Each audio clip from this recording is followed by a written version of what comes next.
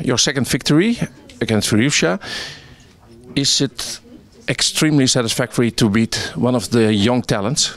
Yes, very. Well, again, I'd like to thank the Lord for an amazing win, always after a win. That's my main priority. Yeah, it's clear that Feroz is the next big talent. I mean, he's probably underrated right now, considering how he's playing. And it's amazing all the things he does because he's only 16.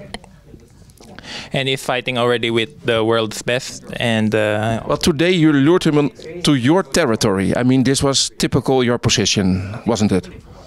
Well, I hope so. I mean, I'm trying to play all kinds of positions well, but obviously there are some positions that I prefer, and there are some positions that I'm happier than others. But basically, in my chess, I'm trying to be an all-around level player.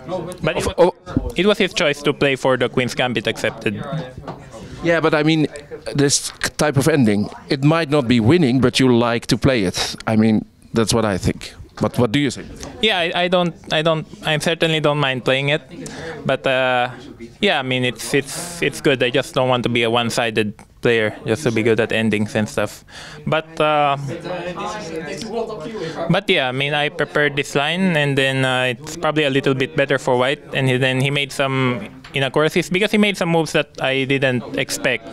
Like, would never have popped in my head, like knight a7 or rook takes c8, rook takes c8, knight c8, or but again, he played really well, and then at some point I think he was outplaying me, so I was ready more or less to go to a more or less equal endgame.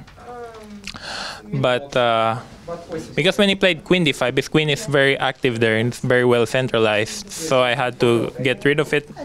And the endgame is probably just a little better for white, but not much. I thought he can play f6 and king f7 instead of playing knight e4 and knight c5, because in the end his pieces are too active, and I think he missed bishop c3 also.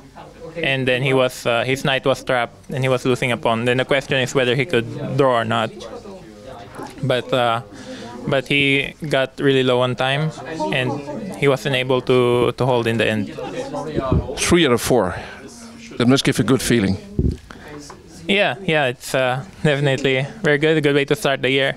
I'm hoping to have a successful tournament here because my last few tournaments last year have been pretty much subpar. Like I was playing horrible chess back in October, September, August, blah blah blah.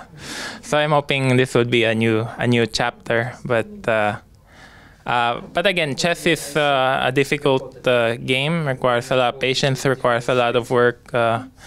It requires a lot of preparation, a lot of energy, and all that. And that's why there are only a few top players in the world.